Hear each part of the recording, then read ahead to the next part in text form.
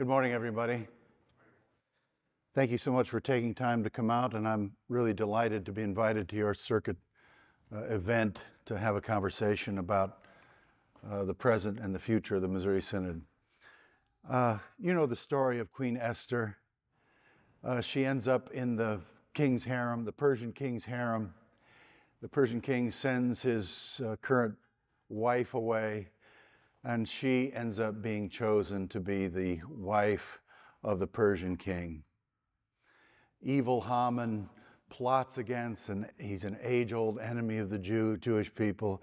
He plots against the Jewish people, and he gets the king to sign a decree saying that all the Jews in the kingdom would be killed.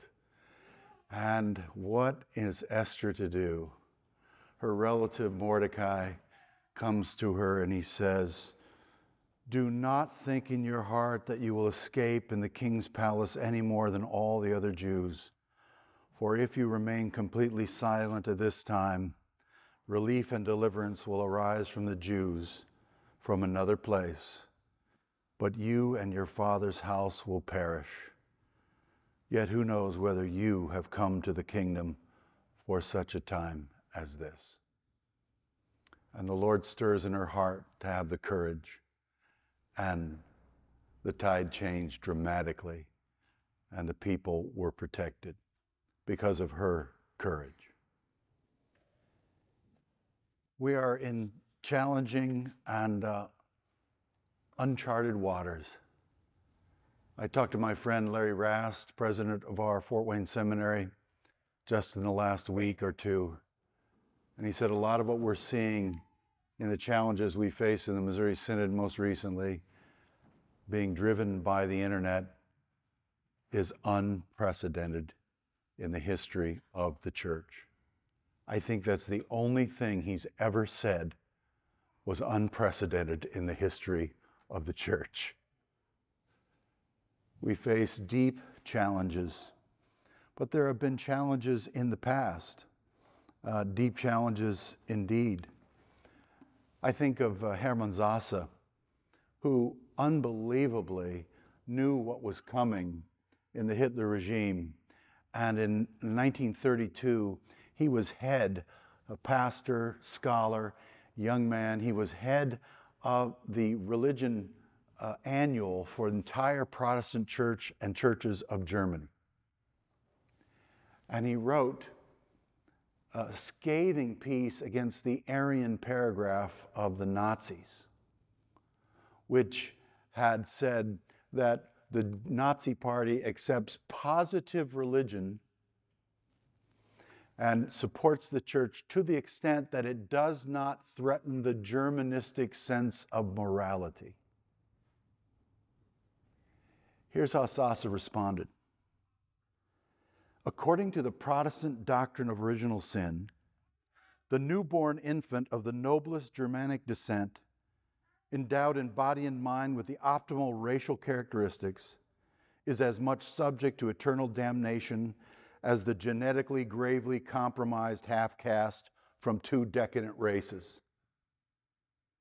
And we must go on to confess that the doctrine of the justification of the sinner by grace alone and by faith alone is the end of Germanic morality, just as it is the end of all human morality. We are not much interested in whether the party gives its support to Christianity, but we would like to know whether the church is to be permitted to preach the gospel in the Third Reich without let or hindrance. Whether, that is, we will be able to continue undisturbed with our insults to the Germanistic or Germanic moral sense, as with God's help we intend to do.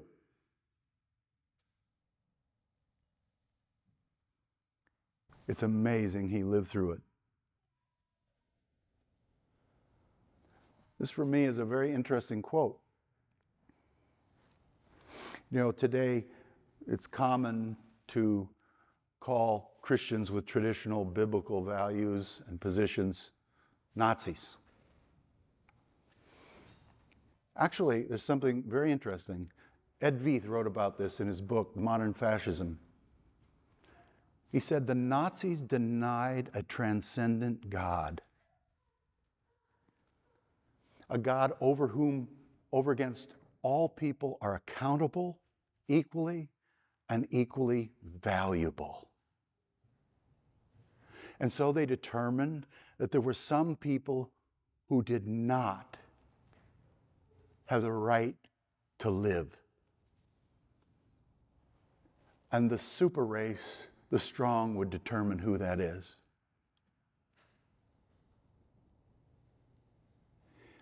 Today, those with that ideology fill up our universities, many in government, who no longer believe in a God, actually the God of nature that our founding fathers believed in. All men are created equal. There's a creator according to our founding fathers, and which we confess as Christians. No matter what we say, in fact, exactly what we say about moral issues, social issues, from racism to homosexuality, is based completely upon the fact that God, from one man, created every race of people, as St. Paul says in Acts. Everything we say is based on the fact that God so loved the world that he gave his only begotten Son. And you see, for Sasa, this was an issue of the gospel. Because if you can't preach law in order to save some Germanic sense of morality, whatever that is, you can't preach the gospel. Same issue for us today. We know what's happened in Finland this last year. Johanna Pojola, he's going to be at our convention along with Raisi Päivänen, who's the courageous medical doctor and member of parliament in Finland. They simply wrote a tract on the Christian view of marriage and published it. And they were brought up on hate crimes by the Finnish state prosecutor. They've recently won that case, and it's being appealed by the state of Finland. Mind you, one of the last holdouts for a genuine Lutheranism before the state church became awash in woke issues. Here's the issue for us. This is not about saving America. This is not about purifying America. This is for us a matter of the freedom to preach Christ crucified and to call every one of us to repentance. There's not a single person in this room who deserves the grace of God. I might know a few sins of somebody who does drag shows at the library, which is abominable. But I know my own heart. And there's much more abomination than that in it. This is for us a matter of proclaiming the gospel. You know, in the 2nd century, there was a terrible plague in Alexandria, if my historical memory serves me. And Cyprian was the bishop. And so many people were dying, they were just thrown in the streets. Nobody caring for the deceased, nobody caring for those who were gravely ill and dying, nobody to bury the dead.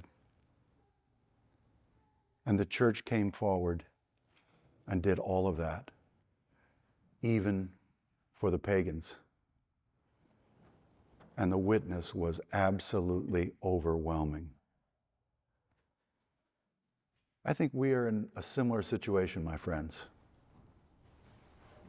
It is time for us to continue, step up, be who we are, speak Christ. Be wise as servants, gentle as doves. I know you're doing this wherever you work. I know you're doing this. I know you're doing it quietly where you can't do it loudly. I know you're doing this. You are a salt. I know you're doing it in your families. You are a subversive bunch, aren't you? Hold to the faith and speak Christ in those situations, because you are having all the difference in the world. You're making all the difference in the world. And in fact, right in your own family, you are called for such a time as this. And this is the Missouri Synod's time too. Perhaps as never before, the challenges only become more grave and difficult. We face enormous challenges in the Missouri Synod, but we have enormous blessings.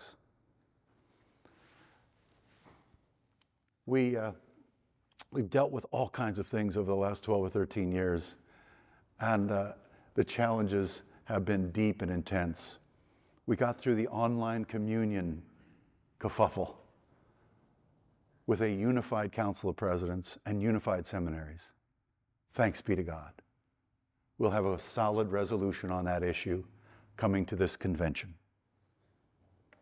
With the prior approval process to appoint theological capable leaders of our universities, we have appointed 5 solid theological leaders of our Concordia universities.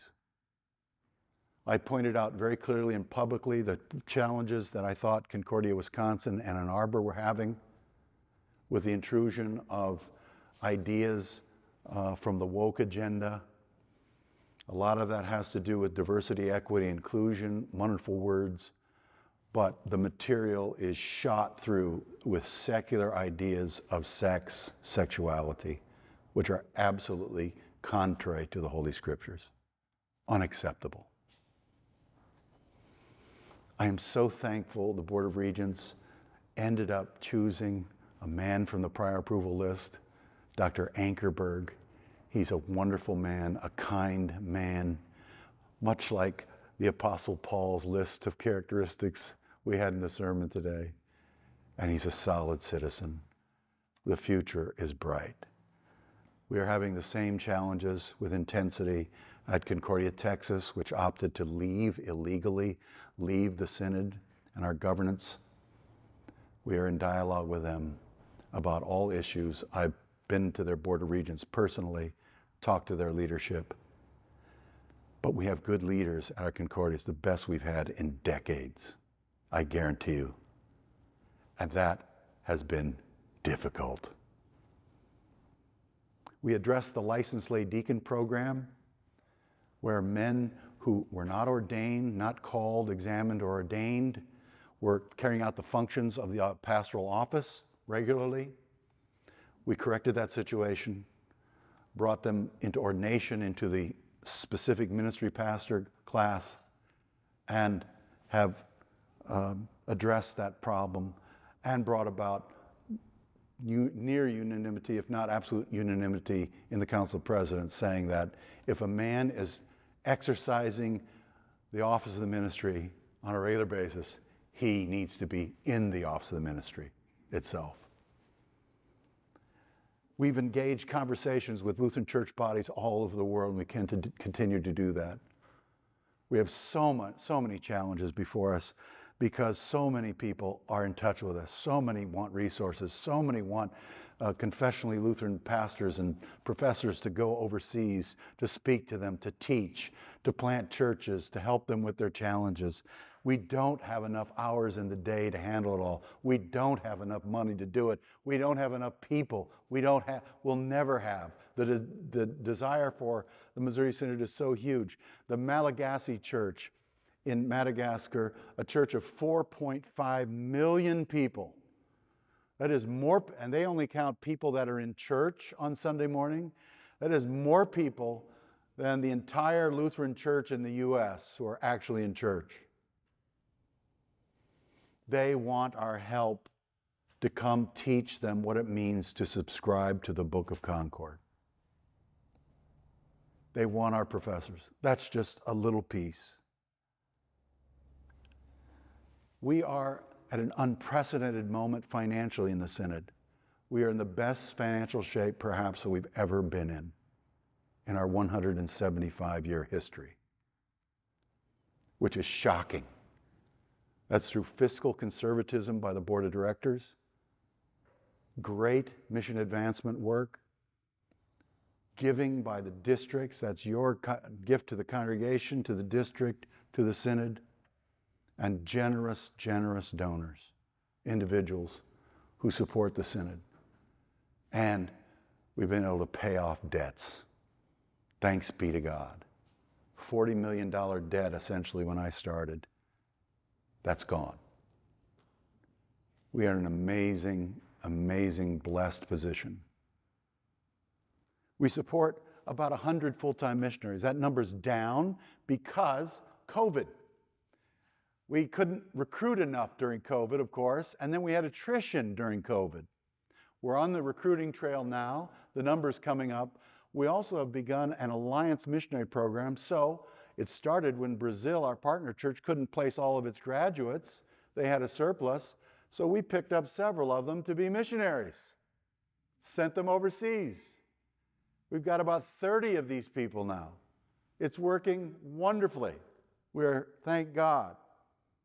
We've got about 1,700 congregations of the Missouri Synod directly supporting a missionary. It's enormous. We've got the strongest support for missionaries in anybody's memory. They are supported almost a year out in funding. The system works wonderfully.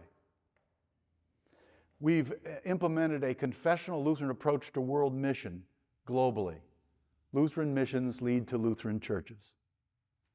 And most of our mission efforts are in theological education. We've got about half lay and half clergy on the field.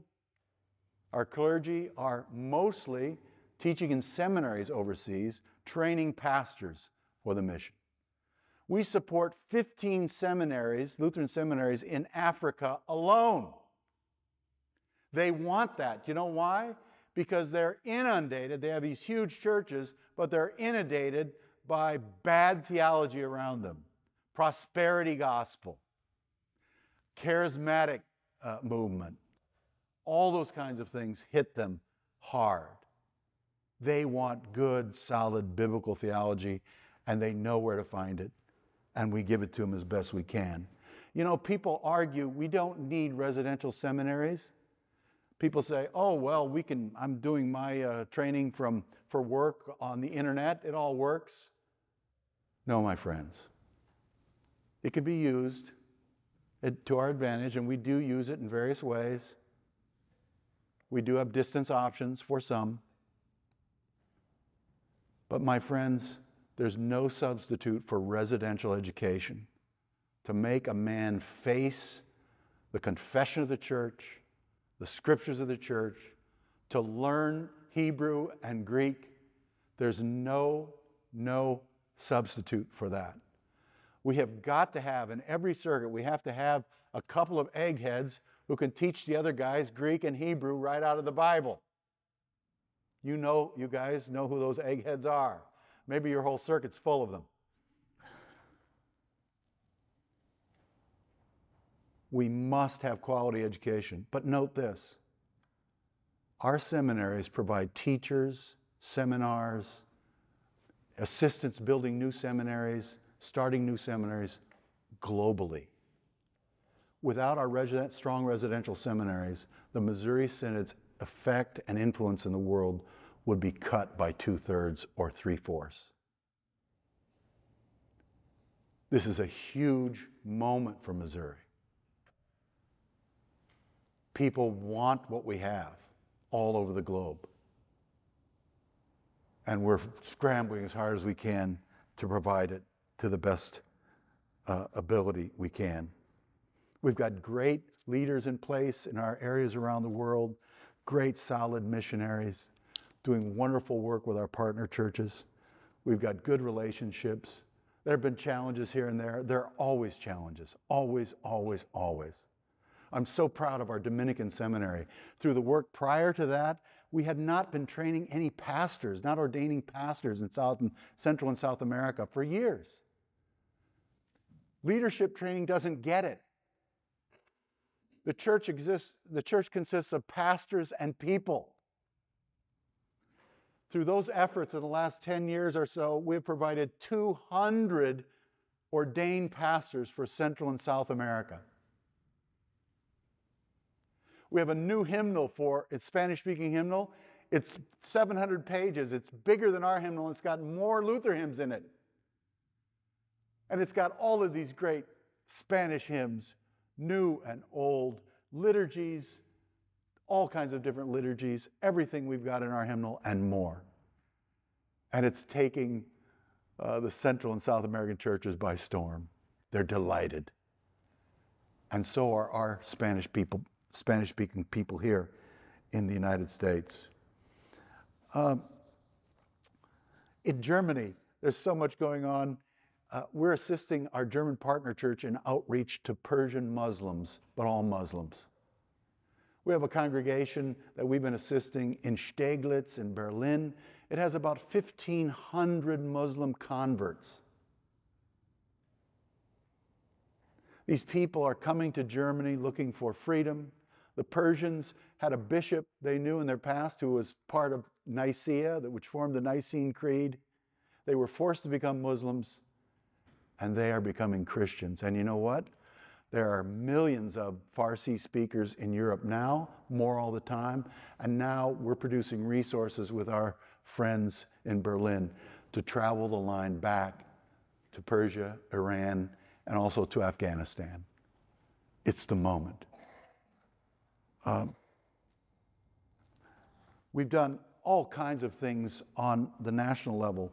People always were saying, well, the church is declining because of this reason. You're not doing contemporary worship, or you're not doing the hymnal, or you're doing this or that, or you need a young hip pastor, or who knows what.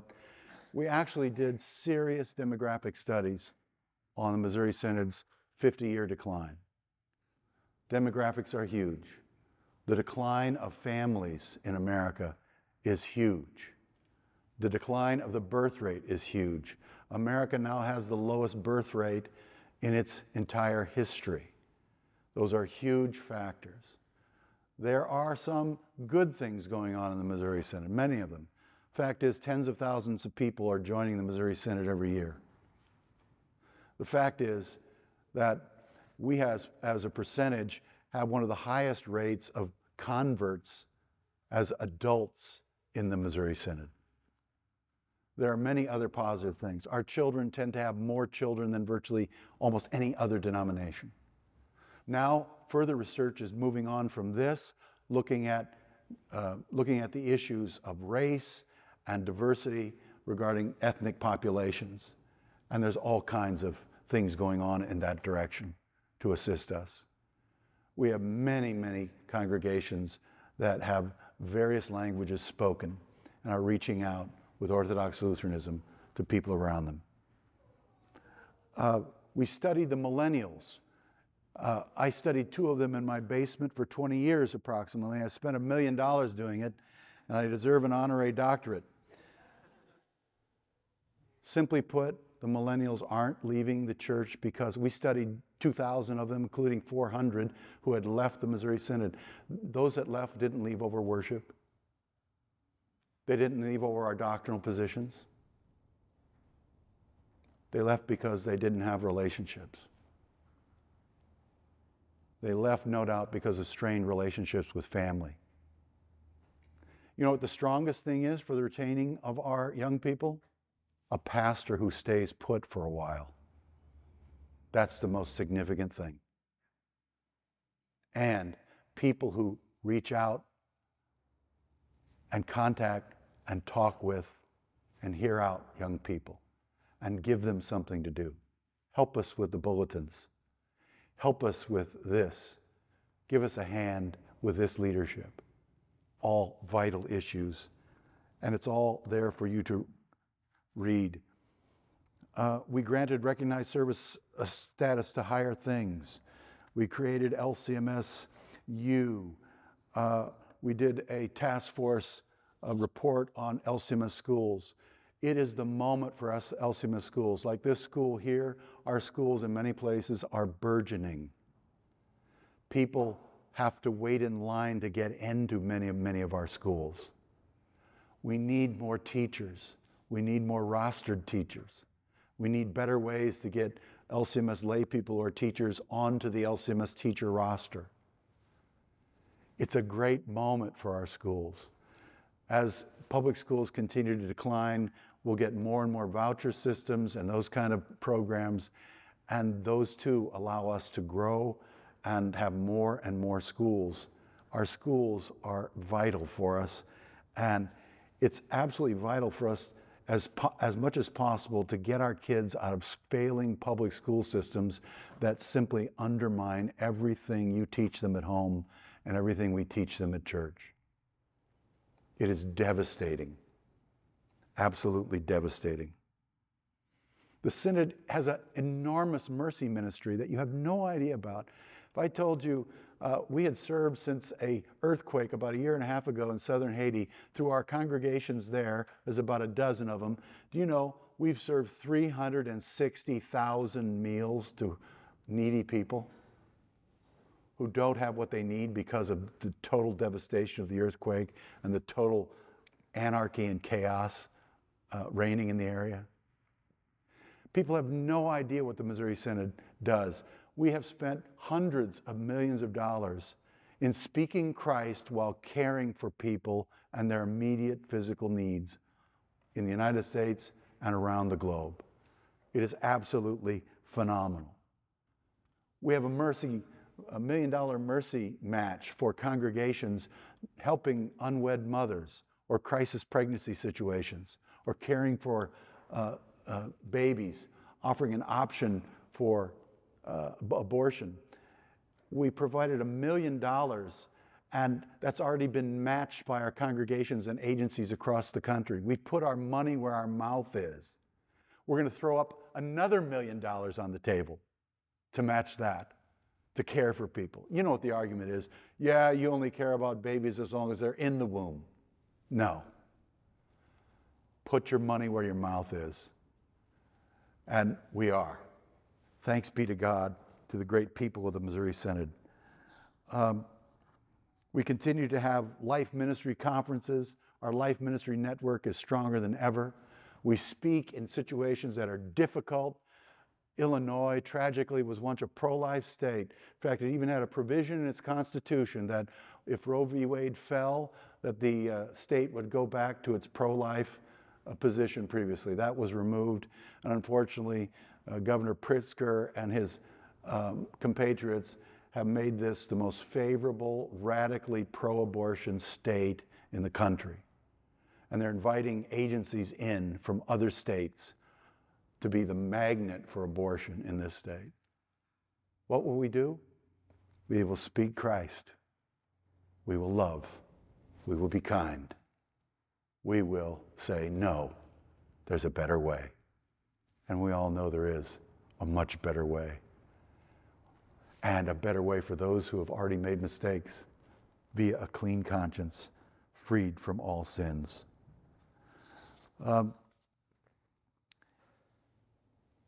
We implemented successful celebrations of the 500th Reformation anniversary, published all kinds of positive and faithful articles on what it means to do Lutheran missions. We established through convention parameters for Lutheran worship, which said, follow the order of the service. When you're ditching confession and absolution, when you're ditching the lessons, when you're not preaching a law gospel sermon based on the lessons, when you're messing with the Lord's words of institution, you are out of bounds. The Council of Presidents has improved and strengthened markedly in the last 13 years. It is a dramatic strengthening. We work well. We work collegially. We have a wonderful new chair of the council in Lee Hagan, president of our Missouri district. Our 7 mission priorities guide everything the Synod does from St. Louis: plant, sustain, and revitalize distinctly Lutheran churches, support and expand theological education, perform human care in proximity to word and sacrament, collaborate with the Synod's members to enhance mission and effectiveness, nurture pastors, missionaries, professional church workers to promote spiritual, emotional, and physical well-being, enhance early childhood, elementary, secondary education. By the way, we're also working on a path for approval, certification of classical teachers for classical academies in the Missouri Synod. Also, we've been working through our education people for school pods, as some call it, private small schools, one-room schoolhouse options, all kinds of different options that are different from the normal LCMS school, but used necessary for that individual place. We are working on doing whatever we can to strengthen the family as God's design. God has designed us male and female. God instituted marriage. God makes marriage for the procreation and the raising of children. And that is obviously God's way that it happens and should happen. We are merciful wherever broken people are, and we are all broken in one way or the other. We love and support all people. But our marriages, our families are under deep stress these days, and so it's a constant concern to do whatever we can. Our clergy are under deep stress today, facing numerous difficulties. We've supported for teachers and pastors about 45 doxology retreats all across the country to assist pastors. We know they help and work. We provided during COVID about 1,000 different grants for church workers who were in need. And by the way, during COVID, we were firing blind. I'll admit it. You know, when it first started out, and I knew that in the flu epidemic of 1918, the Missouri Synod in St. Louis asked its churches to follow the directive of the state to the city to close and worship at home for a time. I knew there had been precedent for that. We weren't prepared for what happened. We didn't have the information that we needed. A lot of the information we were given was false. Then it grew into a huge political controversy, bellum omnia contra omnes. My approach was basically to assist local LCMS people to make their local decisions. I think the Southern Illinois District has passed a wonderful resolution for the Synod Convention, and I think it'll pass no matter what the law is. And unfortunately, as we found out in spades, constitutional law since 1918 has given the government the ability to close churches during epidemics. Our friends, Alliance Defending Freedom, and numerous other people which we were in contact with, fighting legislation, helping local circuits, local congregations, districts fight back at every turn. That's what we were busy doing. They all said, you are not going to win any legal cases based on the First Amendment. That's tragic. However, as this district has passed a resolution saying, we reserve the right to worship. And the government has absolutely no authority to say anything about what happens in this space, or much less say anything about how we administer the sacraments in this space. And we must stand up and refuse any other attempts of the government to manipulate us. Now we're finding out, most recently, that the results of the vaccines and all kinds of other issues are showing that what we were told in many instances was simply not accurate. It was important for me, though, to support our local congregations in their own contexts, and the contexts across the Synod are very different. New York is very different from Wyoming or Montana. People have very different cultural views, very different views. And so Thankfully, the Lord has blessed us in the midst of these challenges.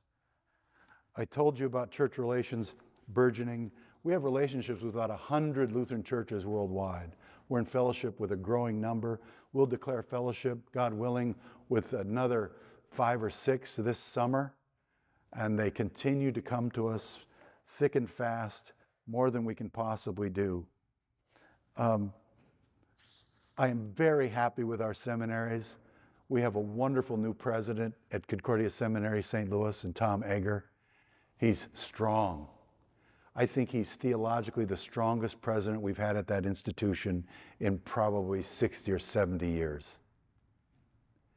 He's a solid citizen, and he's a nice guy. Our seminaries are doing well financially. We need more students. And we think our Set Apart to Serve effort is going to bear fruit significantly. Tell your kids to consider going to the seminary. Tell your young women to consider being deaconesses or teachers or other church workers. The schools, our universities, are offering large discounts now for people who are considering church work vocations. It's time, and we need you. We need you for the future. We need our young people who are willing and ready to stand up and confess Christ clearly in this world and do it for the sake of all the young people coming behind them. And there are and will be thousands upon thousands. The president has to approve a lot of people. And it's one of the hardest things that a president has to do. You have to give your prior approval to a list of people, including seminary presidents, including university presidents, including heads of all kinds of synod institutions. And you invariably displease somebody every single time. Every time. My goal, by the mercy of Christ, is just to get up every single day and do the right thing. And it's about this.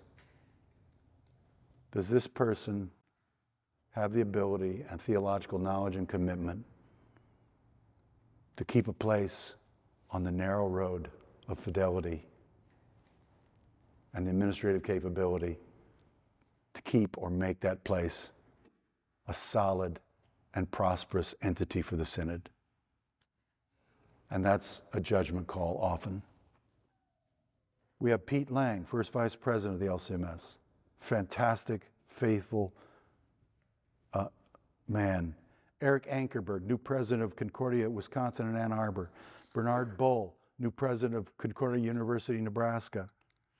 Tom Egger, president of Concordia St. Louis. Russell Dawn, president of Concordia University, Chicago, who has acted to remove gender studies programs and all kinds of programs that had been going on at that school, which had no business at an LCMS college. Reverend Dr. Michael Thomas, president of Concordia University, Irvine, who's an early church theological scholar. And also, Irvine has a great theological faculty, and they have the best system of training new faculty to keep them Lutheran and inform them on what Lutheran confessions are. In fact, anytime a faculty member is to advance, they have to have more training on the faith.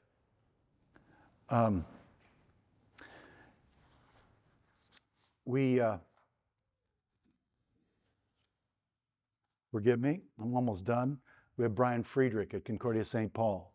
Before he took that position, he assured me that he would straighten out several issues at the school, and he has done so, and the school's prospering. Reverend Bart Day, CEO of Lutheran Church Extension Fund. Reverend Larry Rast, Concordia Theological Seminary, Fort Wayne. Reverend Dean Wenthe, head of the Concordia University System. Paul Philp, Director of Institutional Research for Concordia University System. Daniel Harmelink, Executive Director for Concordia Historical Institute. Frank Simmet, Chief Administrative Officer of the LCMS. Kevin Robson, Chief Mission Officer of the LCMS. That position, we always joke, the Chief Mission Officer requires who's in charge of all the ministries basically that are coming out of the Missouri Synod headquarters. We always joke we have to have Jesus with an MBA. And we're not going to find him, but we found the next best thing. We found a very faithful pastor who's got an MBA. And very gifted. Jonathan Schultz, CEO of Concordia Publishing House, and many, many faithful individuals working in the headquarters, deployed in international missions. It's an entirely different place than it was in 2010. We have a new, I'll just end with this. We have a new, actually I won't quite end with this.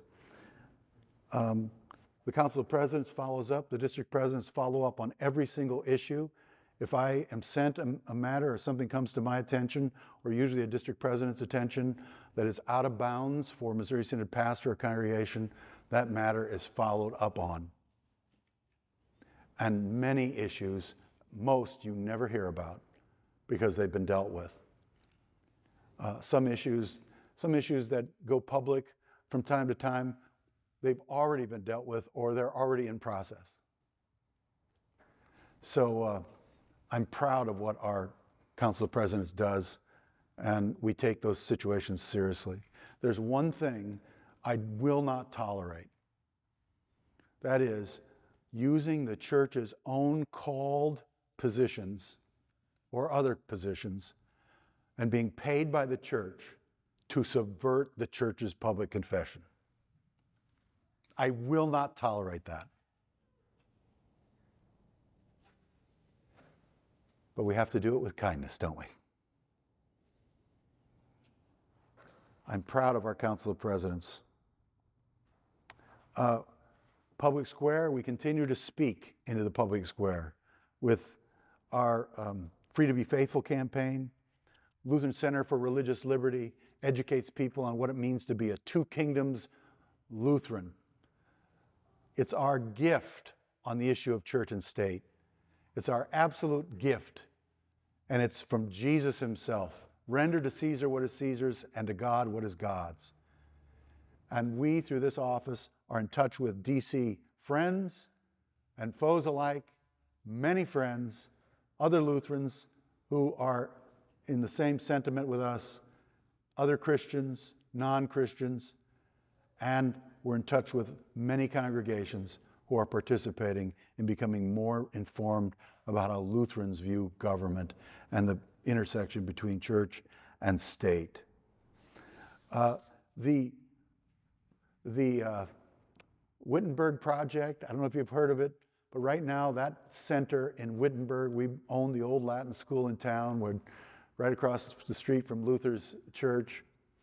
We have it full of Ukrainian refugees. They've been there for months already, maybe even a year already. It's full of Ukrainian refugees. Children, they're being catechized, taught the catechism. They go to church. There are 2 Ukrainian church services and a German-English church service, English church service every Sunday in the place. And we are blessed beyond belief.